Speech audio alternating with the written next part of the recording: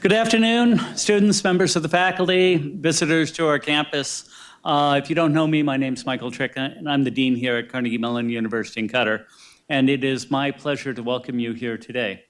Our speaker today is Srinivasan Seshan, geez, just after I ask you and then I mispronounce it. Head of computer at Carnegie Mellon University's Computer Science Department and the Joseph F. Traub Professor of Computer Science. Dr. Seshan received his PhD in 1995 from the University of California, Berkeley, and then worked as a research staff member at IBM's T.J. Watson Research Center. In 2000, Dr. Seshan joined the faculty at Carnegie Mellon University, becoming a full professor in 2011.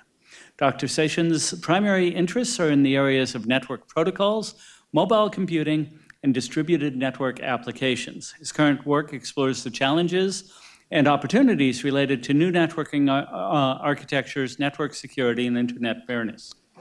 Dr. Seshan has received many honors for his work, including the 3-year Fin Mechanica Career Development Professorship in Computer Science, 2 IBM Faculty Partnership Awards, and the National Science Foundation's Career Award. Before I invite our guest to the podium, I would like to note that today's talk is part of our Distinguished Lecture Series here at CMUQ. Distinguished lectures provide a glimpse into the depth and breadth of the scholarship of many of the experts who visit our campus. This distinguished lecture is named in honor of A. Nico Haberman, who was the head of Computer Science Department at CMU from 1980 to 88, and was then the founding dean of the School of Computer Science. Please join me in welcoming Srinivasan Seshan to CMUQ.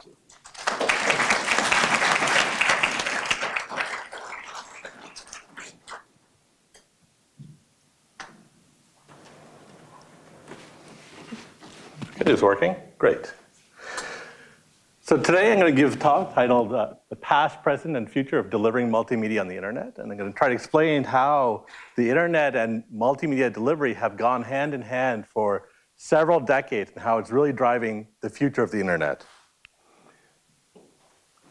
But first, just to keep this a little bit interactive, I wanted to ask a trivia question. What was the first music video shown on MTV? One hint. It was in 1981. Do I have an answer? No. Who said that? Whoa! That was it. I didn't really expect anyone to get it, but congratulations. It was indeed the Buggles' Video Killed the Radio Star. And what was really cute about it being the first video on MTV was it heralded the move of entertainment from what we were using for broadcast television, we had those antennas and those televisions at the time, to cable TV and a new medium for delivery of video and content to the end users in their homes. This talk, on the other hand, is going to be talking about how we're now gone through a transition of delivering video and content to the users through cable TV, to how the internet has become the primary mechanism by which we deliver video content to end users, and how the internet itself has been changed by that entire process. So given that this is the theme of the talk, I wanted to break it down a little bit and look at what I'm really going to be talking about, because this can be interpreted in a number of different ways. So first, what do I mean by multimedia content today? Well, these are all the applications that we use, the Netflix, the Skypes, the Flash video, YouTube, Napster, the ones that we use today, as well as the ones that have gone by the wayside, like Napster and Real Video. So we're going to look at the history of all these types of applications and how they've used the internet and how they work. Now, why is this really important? You may say, oh, the internet's actually built for a wide range of uses and applications. Why do I care about video in particular? So this is a graph from the Cisco annual forecast about network traffic. The interesting thing to note here, see if this works, is you can look at these percentages or the bars over here. The bottom 2 bars, the blue and the green, are video. very explicitly. There are roughly about 75 to 80%, depending on the year you look at, of all bytes transferred on the internet backbones. And to be honest, if you look a little bit further and you say, oh, what about this other stuff, the file sharing and the web data? Well, most likely those are probably video as well. Those people sharing DVDs or Blu-ray discs and the websites that are streaming you video in some fashion. So what we have today is a network that is transferring about 90% of its data is video in some format or another. And the internet is fundamentally a video transfer network with a little bit of other stuff thrown in. So this brings me to the next part of the goal of the talk, which is internet. Now, the internet means a lot of different things to different people. As someone who's been working on network protocols his entire life, it has a particular meaning, and that particular meaning happens to be the focus of the talk, so I need to share that with you. The internet is based on many different technologies built one on top of another. So when we buy a laptop or we buy a cell phone, we think about the link technologies. Oh, does it have 5G? Does it have Wi-Fi? Does it have Bluetooth? That's really kind of the one link hop technology that connects us to something else. And on top of that, we have protocols that connect us to the rest of the world. So there's the internet protocol that helps connect together the routers of the internet. There's things like the TCP and UDPs that you often hear about that connect endpoints to each other. And then finally, there are all these application layer protocols like HTTP and SMTP and others that connect together the web, your email, and other applications. So these are what are called the layers of the internet protocol stack. Now, one interesting thing to note about this is that in the bottom of this, we have lots of different choices. You can say, oh, do I want a device with Wi-Fi? Do I want a device with Bluetooth? Or do I want a device with something else? But once you go up to the middle portion of the stack, all the choices go away. IP is like the Esperanto of the internet. Everyone has to talk IP in order to talk to each other. It's really what defines the internet at its core. If you go one layer up further still, you go up to these, TCP and UDP, there's actually a very limited set of choices there as well. But then once you get to applications, there's an explosion of applications. There's, you can use Skype, you can use the web, or you can use mail, or you can use, file transfer protocol applications. There's a wide range of applications at the top. As a result, one of the things that people say is that the internet has an hourglass-like architecture, where there's only a narrow set of things in the middle, but many choices at the top and the bottom. What we're going to be talking about today is that core narrow waist. And that's really what defines the internet to the people who work on internet protocols and infrastructure.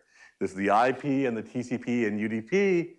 And when you talk to a protocol person, they'll give you this picture. But another way to sort of think about it is that there's also a lot of sort of secret and hidden infrastructure that we deploy as part of the internet, the way that we convert names from something like www.google.com to an IP address that you use to actually connect to it. There's other sort of infrastructure to actually deliver the content as well to you. And these are, using a general kind of, high-level view, they're really core internet infrastructure today. And we would not be able to use the internet and the way we use it today without this infrastructure. And the last part of this statement is about changes and attempted changes. Now, you may say, the internet changes all the time. One of the terms that we've coined over the many past years is, oh, in internet time, 3 months is like 5 years. We would say the internet is changing so rapidly, you would go away for a few months, you come back, all the applications, anything else, all the buzzwords have changed. So why is it important that we're looking at the changes? Aren't there so many of them? Well, the changes of the community that we typically see in the glossy press are focused on this top where there are many applications and at the bottom where there's many new technologies. What is actually stunning about the internet is that you can probably take a computer probably from the mid-'80s, connect it to the internet, because the middle part, this purple and green part, have largely remained unchanged over all these years.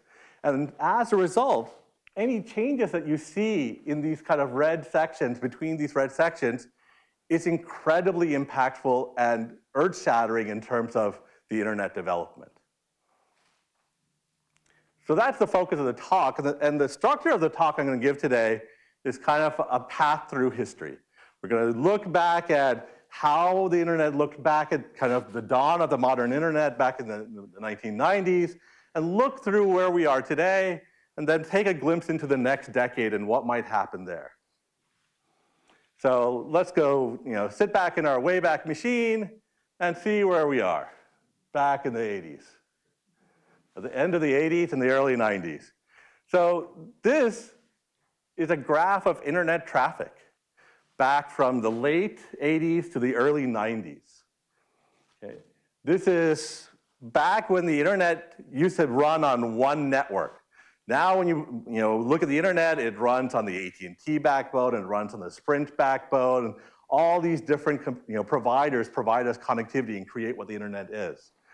Back then, the internet was run by the NSF, and that was it. If you wanted connectivity, you talk to the NSF and you would get connectivity. So what we have here is a breakdown of different applications ranging from FTP, for those of you who remember FTP. So file exchange was basically logging into another machine and grabbing a file using a program called FTP. Email, login, remote login. Name lookup is that thing I talked about where you convert something from a human readable name like google.com into an IP address. And other TCP, UDP services, we'll get to that in a second. But from the creation of the internet to about this point in time, the traffic mix probably looked exactly like this. Some combination of people basically logging into supercomputers or large mainframes somewhere else, people trying to transfer experimental results. This was an educational network with the primary use being the ability to access remote computational resources in some way. And so what do we see as the killer apps? Roughly 20% on each of these categories. Now the yellow category is kind of interesting. So anyone know what happened in the internet about 93, 94? The web. This was the dawn of the web. So this was a very exciting time for the internet at large. So NCSA Mosaic, which was the original web browser, came out in mid-93. Netscape Navigator came out in mid-94. Another sort of interesting sort of tidbit, and that's very appropriate for today's talk, is that the internet moved from being an academic endeavor to a commercial network. And the person that was in charge at the time at the NSF was, any guesses? Nico Haberman. So he was the director of the portion, the computer science portion of the NSF director. He was actually, the thing I read yesterday was that he was the one that was called to Congress to testify about converting the internet from being academic to commercial. So this is, like I said, this is the last snapshot of what the academic internet looked like. The yellow part that I was getting to here, this is basically the start of the web. So between systems like, there were predecessor systems like Gopher, Waze, the World Wide Web started, like I said, in mid-93. Basically, it was something that the author was like, oh, this is other stuff that's getting popular. So it's an interesting kind of viewpoint. So now, what we're looking towards beyond this is what drove the internet past this point, and how has the internet started from this role where it was kind of these generic, kind of simple applications to what we use today. So what was the vision? So this is a picture of what one of the visions of video on the internet in '92 was. So people thought a great thing to be able to bring to the internet would be this ability to do multi-user video conferencing, being able to transmit video across the network, and be able to receive it on any desktop machine in some way.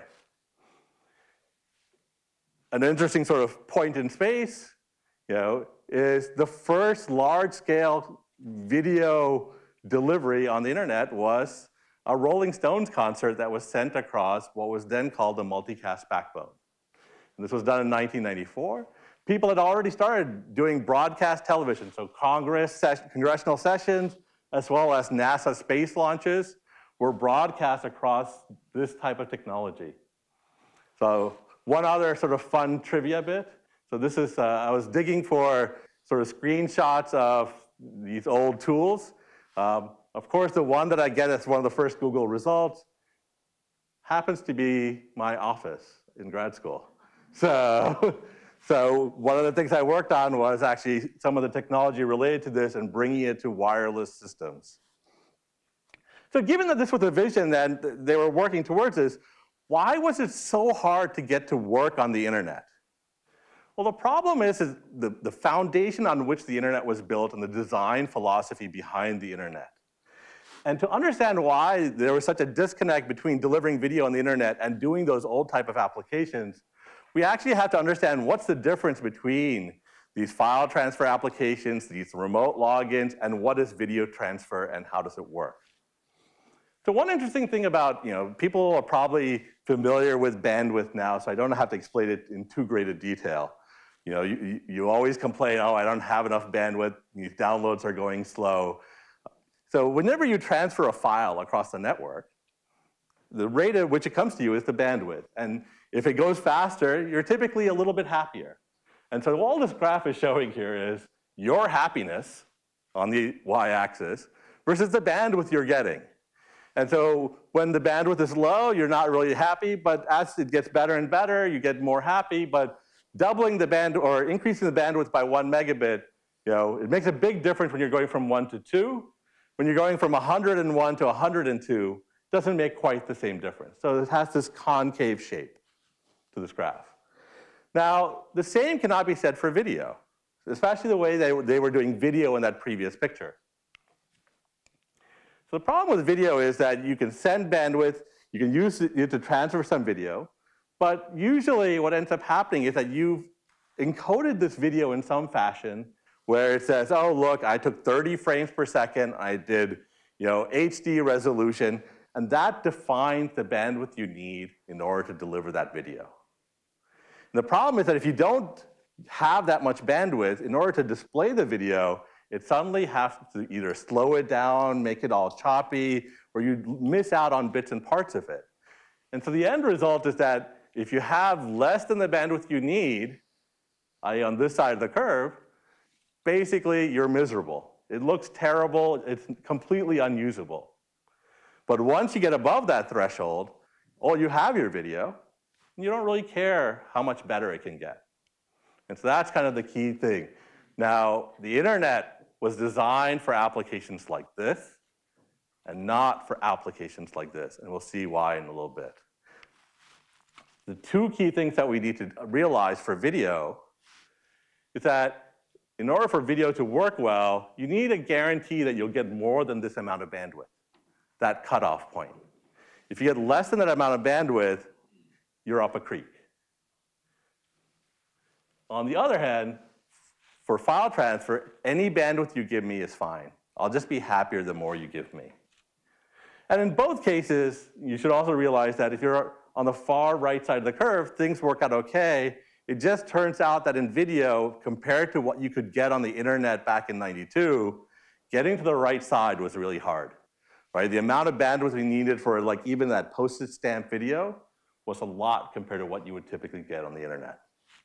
So we had to tackle these two issues. How do we go about getting guarantees on the internet, and how do we get better bandwidth and efficiency? So this is an interesting list. This comes out of a paper called The Design Philosophy of the DARPA Internet. Whenever people build a system, they have to have a set of objectives in mind. And these objectives help them decide what trade-offs to make at any given point in time. oh, should I try to make this go faster, or should I make it go higher, right? So which one's more important for me in some way? The internet is no different than any other system. You have a set of trade-offs and that we have built into the system design. And this particular paper that I mentioned here basically articulated the set of trade-offs that people were making in designing the internet back in the 70s. And the things were, oh, our goal is to basically connect together networks. That's what we're trying to do. That's what the internet is by its very nature. 2, we want to make the internet survivable. In case any part of the network breaks, the rest of the network should keep going on. That's actually where we get the traditional quote of, the internet was designed to survive nuclear war, right? This notion of a network that was, you can break up any bits and pieces of it, but it should still work the parts that remain. And so this is an interesting list, and I'm not going to go through all of the different points, but it's an ordered list. The stuff at the top is more important than the stuff at the bottom, and that's the important thing to take away. And if we look at this list a little bit closer, specifically this notion of I want the pieces of the network to survive, I want to support all sorts of different services, and people still don't know how to build networks yet. They're going to build all sorts of stuff. I want it to work with any of them. The end result of those 3 things that are very high up on the list was really the core of the internet today, which is a network where we take the core of the network and we make it incredibly dumb. And the routers and the switches of the internet are actually incredibly simple in what they do and how they process messages. This is actually an incredible insight in that all previous networks had ended up being much more intelligent about how they process packets, what type of work they did inside the network. But this network said, not going to do anything inside the network. And that's part of the reason why the internet has done so well, is because it's been able to scale, go faster, and be cheap as a result, and how it won over many other networks. But there's an implication of this particular conclusion, and that is that because I'm going to make everything really simple, and I'm not going to make any assumptions about what's going on inside the network, making no assumptions means I can't provide any guarantees either. Each of the networks we interconnect, they're going to do whatever they want. I'm not going to make any assumptions. I'm just going to send packets. And this was kind of a linked together causal relationship. So this is actually built into the design philosophy of the actual internet. So going back to the previous requirement of, we want video. Well, to get video, I need a guaranteed bandwidth. It was a total mismatch. So what did people in the 90s do? They said, okay, let's revisit all of this. Maybe the internet design was not quite right. Let's add a bunch of intelligence into the network in some ways. And what they did was they said, we want to provide these strong guarantees. If you want 10 megabits between New York and Chicago, I can give you 10 megabits guaranteed between New York and Chicago. But in order to do that, you need to make sure that the internet is a shared resource. So if someone else takes up 20 megabits and you don't have 10 megabits left over, I have to figure out what everyone else wants, and I need to make sure that person X does not impact person Y's performance anymore. If they're trying to transfer a big file, it shouldn't make my file go slower, or my video transfer go slower. So this implied that we had to do this notion of isolation. We need to isolate users from each other so they didn't impact each other's performance. We also had to keep track of what each person wanted. Srini wanted 10 megabits per second. I need to keep track of that. And I need to remember which transfer he wanted 10 megabits per second for. Finally, I needed a way for my applications to say, Srini's watching YouTube right now. YouTube is requesting 10 megabits per second from the network, and make sure that it's allocated to me. So basically what ended up happening was the community designed what was called the integrated service architecture. It took all of these things and came up with clever solutions to say, we can provide guarantees on the internet in terms of performance, and lo and behold.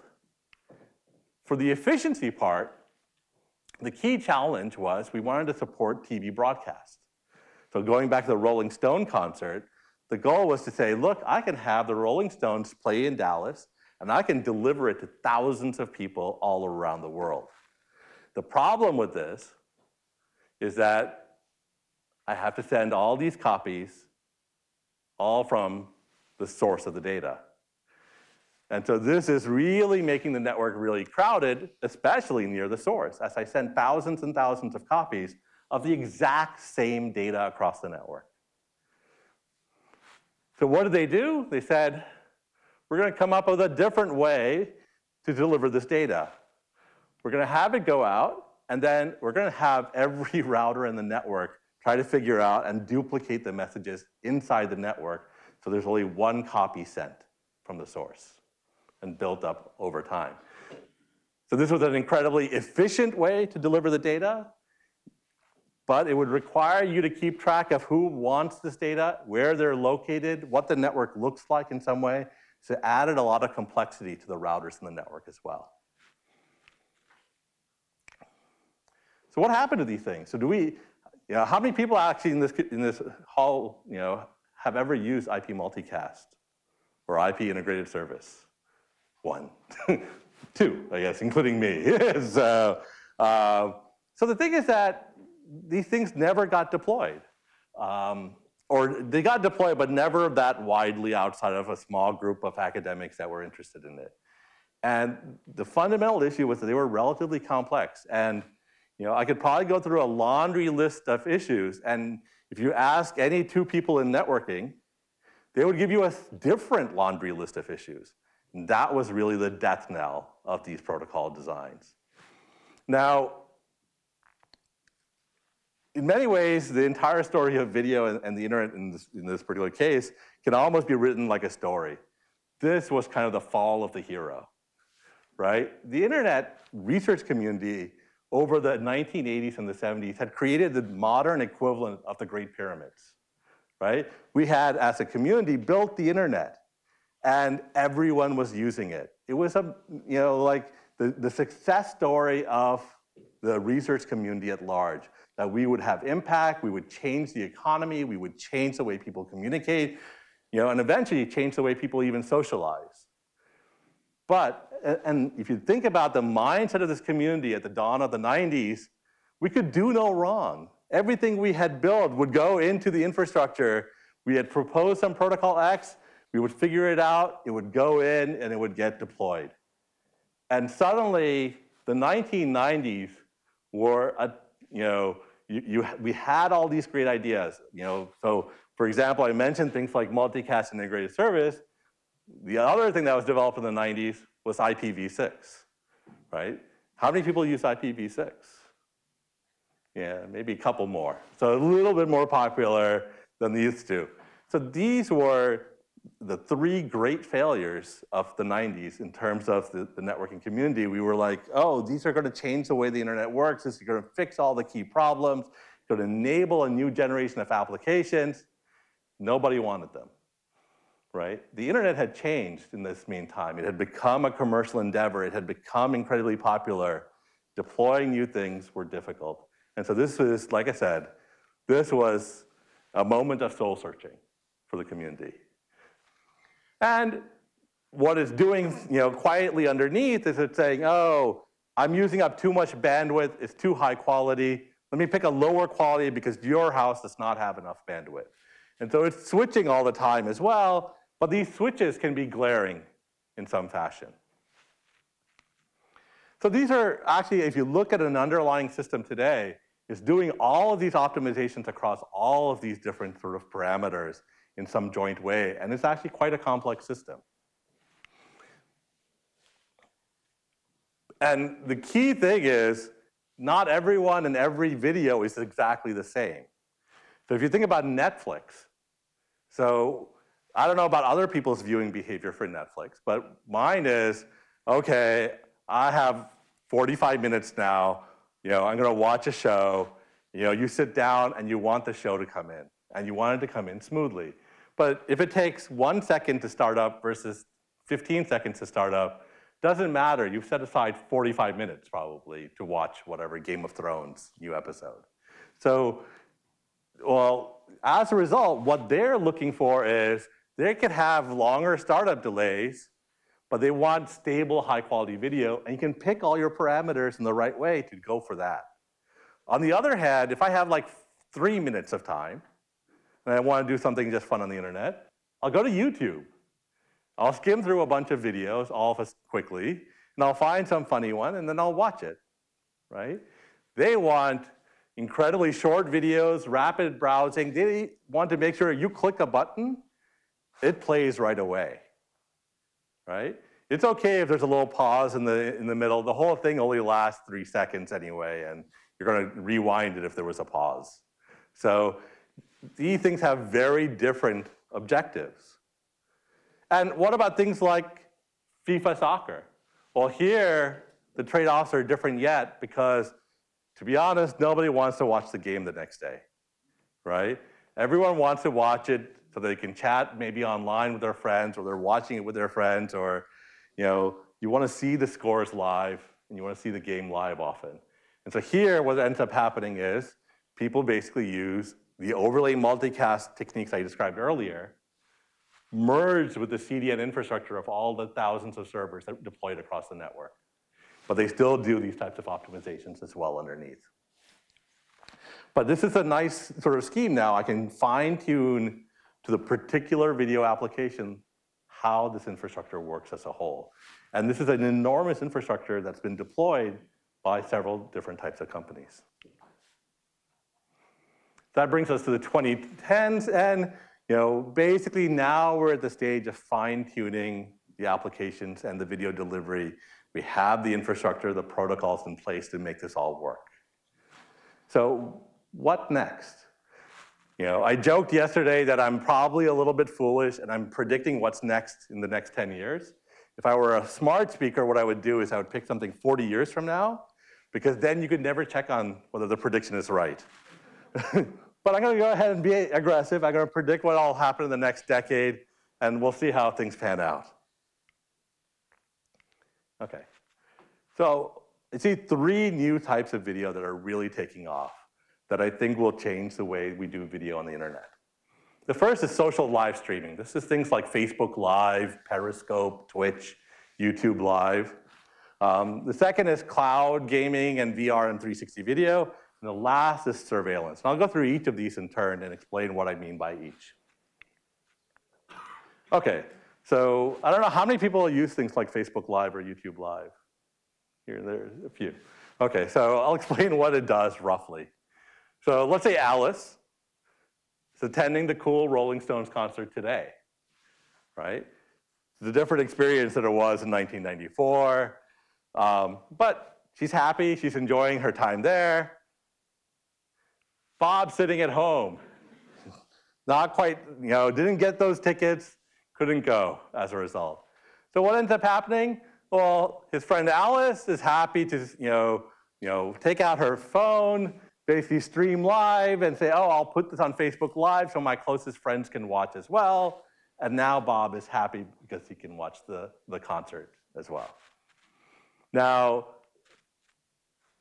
Charlie, who perhaps is attending the talk instead, which is not quite as exciting as a concert, doesn't get to watch live streaming either, like Bob. So what does Charlie do? Well, Charlie goes home eventually and goes to Facebook Live. And of course, this is now archivally stored on Facebook as well, the whole stream. And so he can simply go back to the concert and watch it. But the interesting thing here, and the sad thing here, is that what Facebook does is it simply stores whatever was transmitted at the time Alice was there, right? And what people may have ever, who use things like Facebook Live may have noticed is, oh, sometimes the cellular coverage drops out or the Wi-Fi gets slow because there's 50,000 other people at the concert doing the same thing as you. And you'll see dropouts in the video.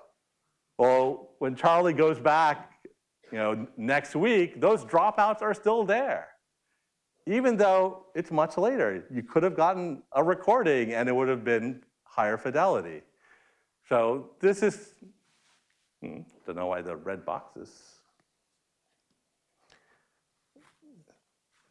Okay, so this notion of traditional streaming, I'll ignore the red box for now, is in between this notion of what is typically called video on demand, things like Netflix, and things like Skype, which is video conferencing. So it's neither here nor there. Our infrastructure has been built for either video conferencing, things that are live, or things that are stored forever. And our protocols are designed for those things as well. What we want is something that has the properties of both. A little bit of live, a little bit of archival, and make those optimizations that work for both instead of just for one. Now it shows up. I don't know what, okay. So we need new strategies for both how you transmit data, how you store video content, and how do you buffer and use this infrastructure. Okay. So next application, games, VR, and 360 video. So Stadia, who knows what Stadia is? A few people. So Stadia is Google's new cloud gaming platform. I'll describe how it works in the next slide. This came out last week. Okay, so that was the public release of Stadia. And so this, I think, is going to change the way games work on the internet today. But if you look at even things like VR and 360 video, they share a lot of similar properties as well. The challenge here is that these are all incredibly low latency interactive systems. Even when we talk about things like Skype, it turns out Skype can have a pretty high latency and still be completely usable on the orders of a few hundred milliseconds. But if you look at multiplayer games or VR, in the case of multiplayer games, you want about 20 to 30 milliseconds of latency at most. Otherwise, you could have more latency, but then you're probably going to be losing, which is not that fun. For VR, it actually turns out you need even lower latencies because there's a very sort of seasickness type effect if you move your head and the picture doesn't move along with you. Similarly, the bandwidth requirements for these applications are incredibly high. If you look at things like Stadia, we're looking at about 35 megabits per second from Google to your home in order to do reasonable gaming. If you look at things like VR headsets, the place that renders the video to your headset, we're talking about hundreds of megabits in order to do uncompressed video. Okay, high-level description of how video games work in both the traditional way as well as VR. So here we have a game controller, a game console, TV, and some game servers. So the basic idea here is that when you make moves with your game controller, it's connected by a wire or by a direct wireless link to your game console. At the same time, it's getting updates from the game servers about what is the world state in this game that it wants to render. And at this point, what ends up happening is that it renders an image for you and displays it on your screen, connected by probably an HDMI cable. Okay? So the end result is that there's a very low latency between interactions from the user out to what gets displayed on the screen. And so you can hide all these other latencies pretty easily, and you can move around the game world very rapidly without it being very choppy in any way. What is Stadia doing? So Stadia says, look, I have a game controller. It's actually a Wi-Fi game controller. It sends messages to Stadia. When you move the joystick, send a movement update to Stadia. So these are the Google Cloud servers, wherever the Google data center might be. Stadia, on the other hand, is getting updates from now the game servers that are running the game world. And what it generates is standard video. Right? So now we've taken what was traditionally an update, an application where you were getting small updates, we've converted it into a video streaming application. Okay? So it sends it to your Chromecast little dongle. it gets displayed on, you send your updates back to Blizzard so they can update their thing. But in the end, you update your screen. So now, this green hop here is part of your critical path in terms of end-to-end latency, interaction, everything else. Okay. Why is this useful, though? It's useful because now I don't have to own a game console. I can do all sorts of clever things. It has all the benefits of the cloud that we all love. Oops. Now, I mentioned some of the, wrong direction. So I mentioned some of these requirements for these applications. I want to go into why are they hard to achieve on the internet today. And the hardest one is actually latency. We can buy more bandwidth, but you can't buy latency very easily. And you may say 30 milliseconds, that's enormous, right? You may say, oh, wait a second, you look at the size of the US, it's about 6,000 kilometers or 5,000 kilometers across. You take speed of light in a fiber, and it's about 25 milliseconds. So you should be able to send a message to the other end of the US in 25 milliseconds, 50 milliseconds for a round trip. Okay, so you can't quite play a game across the country, but if you put it in the same state or a country the size of Qatar, it should be trivial. But the problem is, so this is a graph of the relative latency for different operations on the internet relative to the speed of light. Okay? And so the key thing to notice is largely the scale over here and the median points. Okay? And so it turns out that to do anything on the internet today, you cannot do it at the speed of light. You may wish I could get a ping time of 50 milliseconds across country. You won't get it in practice. And the problem is that the protocols that we've designed inherently all do all sorts of handshakes. So that's one problem. If there's anything where messages are lost and you need to recover them, recovering from messages takes a long time. Oh, this message was lost, or this frame was dropped in your video. Do I need to retransmit? That takes seconds. Finally, even if you look at the underlying behavior, going back to the design of the internet, the way we actually discover capacity is limited. And just to explain that why, I'm just going to look at that one thing and go back to this design philosophy. Basically, the idea was we have to be incredibly simple about the core of the network. The key idea in the internet is that routers are simple. They are not going to tell you how overloaded they are or how loaded they are at any given point in time. Just to show you a very quick picture of this, if you have Stadia sending you data as an endpoint, packets get queued up inside the network in what are called these queues.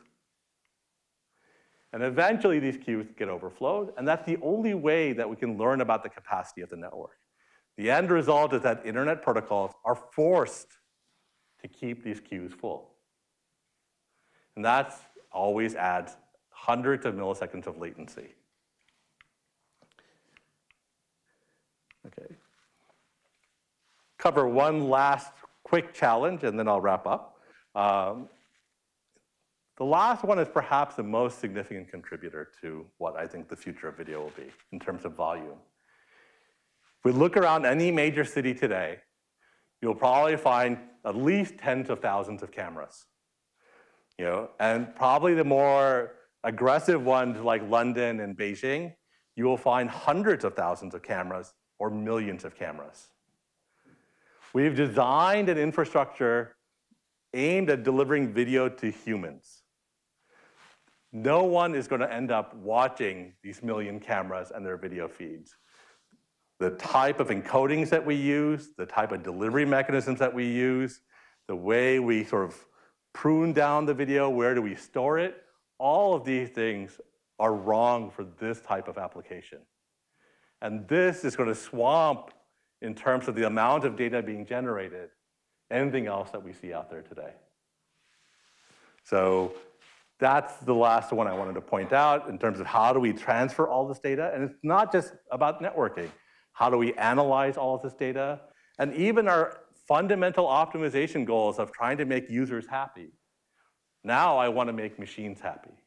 These are all different about surveillance systems and the type of data that we're going to generate. So, looking towards the 2020s, what do I think is going to happen?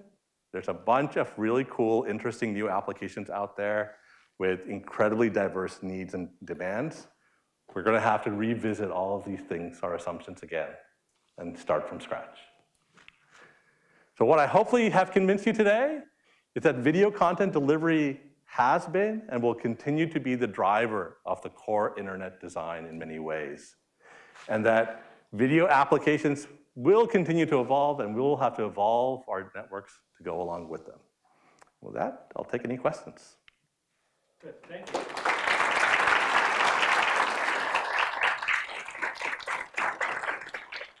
We have time. So yes, there's a lot of pressure on these companies to get good performance, right? So if you look at kind of the Stadia requirements, for example, for Google, they really need to be able to drive down the latency, be able to manage their own links. Now, in terms of net neutrality, I think I have, probably somewhat outsider views on net neutrality. I think it's overblown in its the perception of the problems of net neutrality and the impact. I think there are probably far simpler rules than keeping the network fully neutral in some ways. I think there is value in being able to pay for service of some forms, but you have to make sure that monopoly type constraints don't ruin it. And I think probably monopoly laws are probably more effective at that than net neutrality laws. So in general, I think it's a tough question. The flattening of the internet brings nice things as well. It makes it much easier to understand performance, much easier to understand peering behavior, but there are some dangers as well. Another question? If not, let us thank the speaker again.